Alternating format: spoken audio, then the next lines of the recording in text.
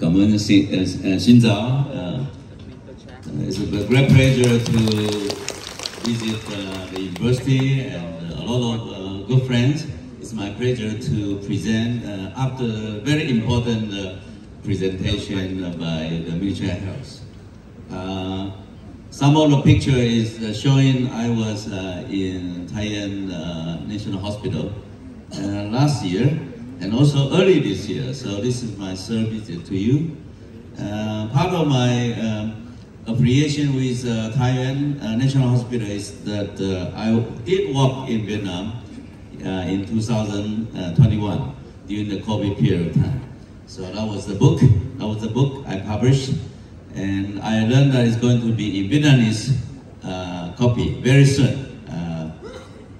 I hope that book was can be a good reflection of my work. And early this year, I received a badge from I received a Ho Chi Minh badge. So really, I'm dedicated to build up a partnership with Vietnam very, very much.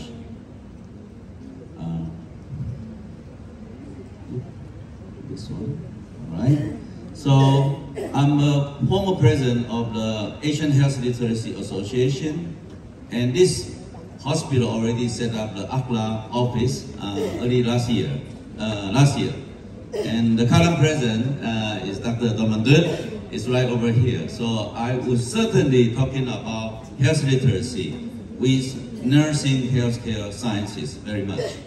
To me, nursing is nursing care. It's care.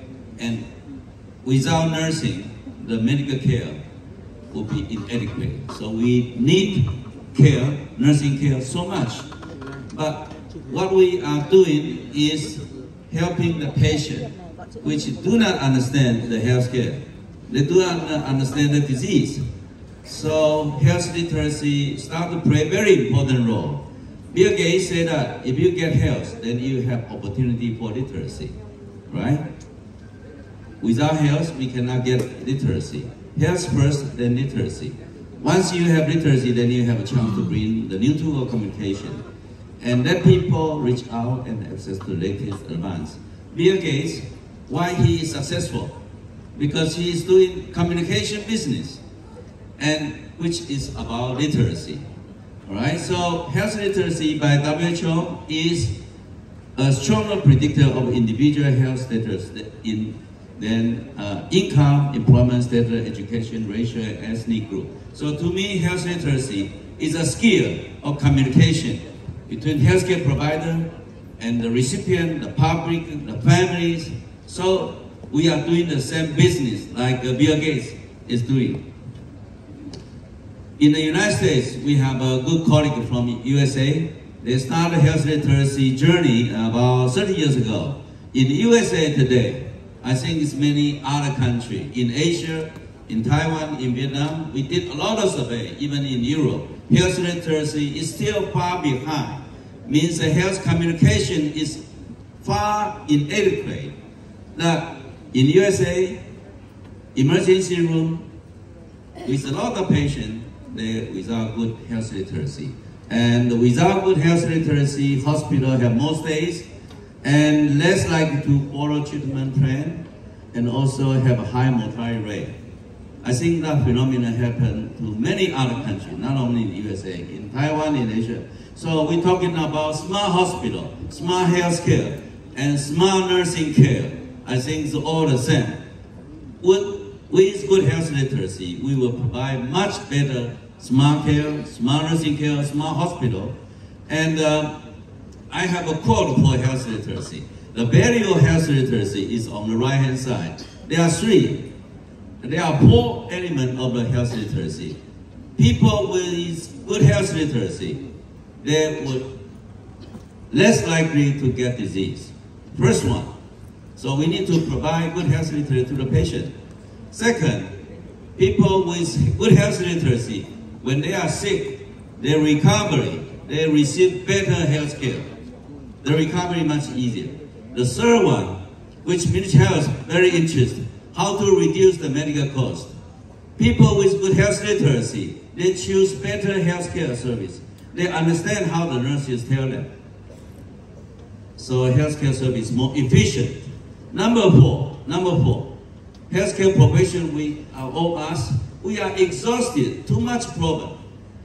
So a patient with health literacy, we will be much more competent.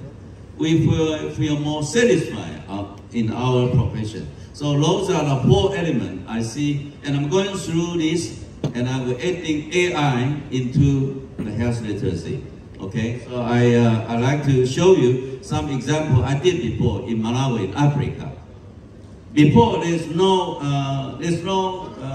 patient information system in some countries in Africa, even today. So we use a fingerprint, and fingerprint everyone has a fingerprint, but until recently, fingerprint become information for the communication, for registration. So with fingerprint, we can put health information connected with ICT or follow up with patient with HIV. That was, we did that and published in Lancet a few years ago. That's another study I did in Taipei Medical University. We were in Swatini. Swatini is in eastern part of Africa, and they have a European WHO laboratory for testing HIV. You see, very good laboratory. But a patient received a blood test in far away and through motorcycle, 3 hours motorcycle. And this motorcycle goes through mountain by mountain. 3 days later, they bring the blood to the laboratory, and lab has a result.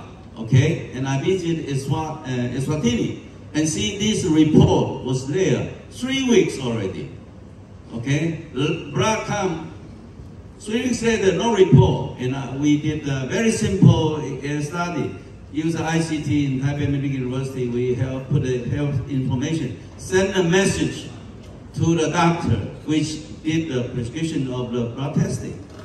So that was very simple. So communication. If we use ICT well, we got a very good result. Nowadays, we still have a lot of problems, right? We take a patient chart. Okay, we put in the chart of blood. In Vietnam, in many countries, in Taiwan also, and we have a lot of X-ray films, right? Hundreds, thousands. It's impossible to retrieve the film to help the patient understand. So we have to digitalize them. Okay. So without digitalization, we will be very exhausted and we cannot achieve the goal. So I'm going to bring the IT into healthcare and the nursing and the health literacy. So we have a lot of information like this. And with the AI algorithm, we start to using this useful information into healthcare, continuing healthcare service. So this is the full function of the AI. I'm not going into detail, but based on what we are using, you have yellow, right? You have yellow connected with all your friends, and you use banking, use facial recognition is the AI already, and now you are in charge of the robot. So AI already in our life, in our living, very much. But they need to come to healthcare service. So healthcare service with AI, they can be used for many, many ways. I'm going to give you quite a lot of examples which already implement in part of Vietnam.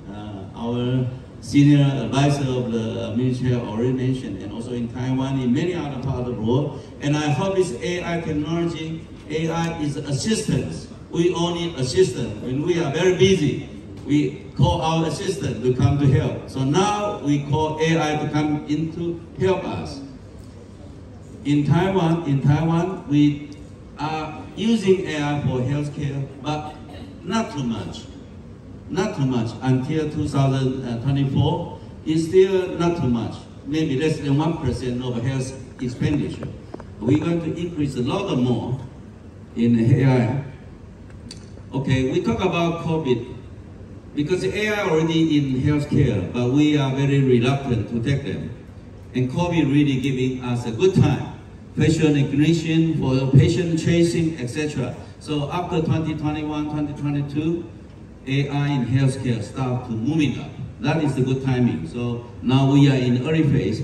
And this is some example of the AI assistant, patient recognition, reporting, etc. I'm going to go into a little more detail about all these procedures. Okay, now I have to read the Vietnamese now. So in nursing care, first one is patient monitoring. You know, we have a lot of monitoring. You know, most of us, we have received a training. We take care of one patient, spend 10 minutes about one individual. We have a lot of information, but information too much. Really, we cannot do that, because when the patient more and more come in, you spend a lot of time, they're waiting for us, and we need to get AI into that. So now there's a lot of monitoring, automatically monitoring, which without us too much attention. So they need to come into the nursing practice. And the second one is schedule management. You know, I also work in a hospital. My nursing, sometimes they spend 1 hour working in a piece of paper, say, okay, Monday evening from 9 to tomorrow, it's you. Okay, Tuesday is you. So they are struggling, all this scheduling for our job in the hospital and also in the world and all the clinic takes so much time. We need AI. When that was too much job for us, we need to AI. I believe in USA many of this already in practice, that scheduling not only for us, our duty, but also for the patient to come in. The number 3 is clinical decision support. So now we have a lot more information from laboratory, from CT, MRI, from EKG, etc. All this information, how can they integrate for us to provide to the patient service? So you're going to have a lot of more information, okay? Because instrument, technology already there. And how can we take them into our practice to save our time? The number 4 is medical management. Okay, now we have a lot of treatment possibility, cancer therapy, tumor therapy, cell therapy, etc. So these are also very good for patient management, medical management. And also, you know, operation room, very complicated, right? You have a lot of information. I know there's a specialty in nursing, post-OP nursing, right? You have to look at all this monitor and how to integrate this information into really practice. I don't know why the time is not running, so it means I don't have time, but I have to run very fast. And so, number 5 is the post-anesthesia. And number 6 is handoff. Handoff is that when we look at patient, right, I'm finished by 5 o'clock, and I'm going to spend 1 hour to hand all this information to the one to take care of my job. And actually, usually it's not paid. That additional 1 hour, you hand over information to the next one, she or he is going to take care of patient. Usually it's not paid, right? In Taiwan, they complain about this. So we need to have a good system of information transfer about one individual patient to our someone is going to take over our duty. So that is very, very important already. Instead of writing in a piece of paper, you need an AI assistant.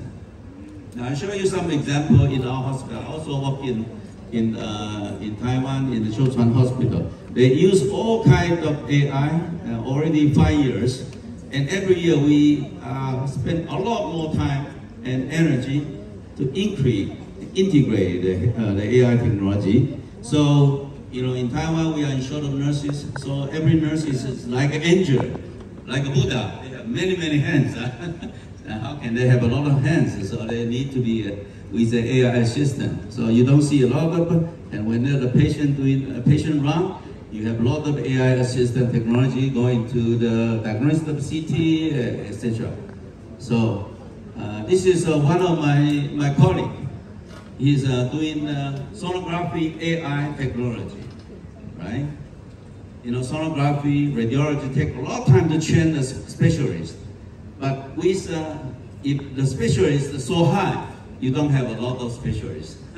That is the problem. So how can AI helping other non-specialists, GP or RN, to really come into decision making for the patient? So he used all kinds of sonography digital digital recording and doing AI synergize and to provide quick analysis and decision making for, I mean, this is a real case. He is helping a patient with cardiac arrest.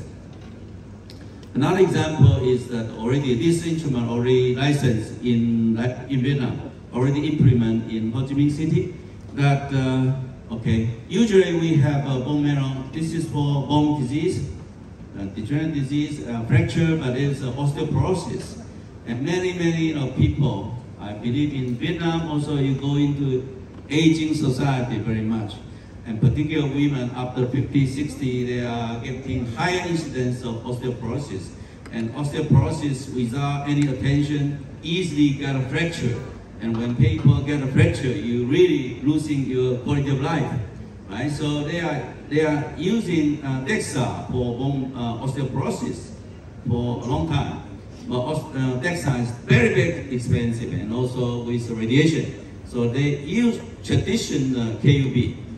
Use a traditional KUB. You take a physics exam, you have a KUB, you have a error spine, and they use AI and reach about 95% precision, as good as DEXA. In that case, you don't spend a lot of time to buy expensive machines. You also can provide a service to a community hospital or to a remote health clinic. That's already licensed in Vietnam. Okay, I hope it will come to Thailand very soon. Okay, AI also helping us in short run is in the big rural areas, about 2 million population, very big, maybe similar to Thailand. We don't have a lot of hospital, and we don't have a lot of doctor nurses going to. So we use AI to decide how to follow up this individual patient when they discharge or they have to come to our hospital. We use AI to arrange they don't come to our hospital in the wrong way. Also, we send them home and we understand where are their resources. So, and this is for cancer. I believe that's for cancer. We have to setting up different continuous monitoring for cardiovascular disease, etc. So use AI to do healthcare administration. It's beyond the hospital. It's connecting all the provinces. And there are a lot of more AI assistant technology for burn control, for serious skin injuries, skin disease, AI assistant diagnostic and how to treat the skin lesion, chronic difficult skin lesion already assist implement in AI. I mean, there's some company in Taiwan they are doing this. And also for bedridden patient, okay, you put a sensor for the bed, different part of bed. So if they got the ulcer over the bedridden area, so it will be very difficult for us to take care of them. So there's a sensor. There's a sensor about which part of body they are not moving, and you have to assist them. Actually, this is and this is for. Usually we need a very special cardiology, but now use a new AI machine stethoscope. You can do for RN and GP to really giving a good diagnostic of the lung and cardiac disease. And also, this is also available. I believe this also come to Vietnam already. Use a remote area, you don't have an eye doctor. You don't have a lot of eye doctor. I don't know how many eye doctor in Thailand. Maybe in rural area you don't have eye doctor, but use nurses using the machine, very easy machine, not too complicated. You send an image to the eye doctor specialist to do final diagnosis. So that's really going to, we don't need to wait too much and to give a good diagnosis. And also this is for mental health evaluation. Some of patients in psychiatry department, they are taking medication, they are aware, but without regular medication, they become weird, right? And by looking at the face, you can see whether they smile or they smile too much. And with this, it's helping the mental health evaluation. And so there's a lot of new AI tool to comfort the patient, helping the communication between healthcare provider and the client. This is my last one, right? I mentioned 4 points of health literacy. Is if people with good health literacy, they don't get disease easily. When they got a disease, they recover much better. And the major health hospital do not spend too much money, right? You save your money, you put the efficiency, and we healthcare profession more competent. We are happy, satisfied our job, right? It's not easy, right? to be satisfied our job is that we provide good care to the patient. So I see AI has to come to healthcare service. AI will be very much important for nursing care, for good care. And in between, we also using AI to provide better communication between healthcare provider like all of you and the patient and the community. So that is the function of health literacy and AI together to enhance the healthcare service for now and in the future.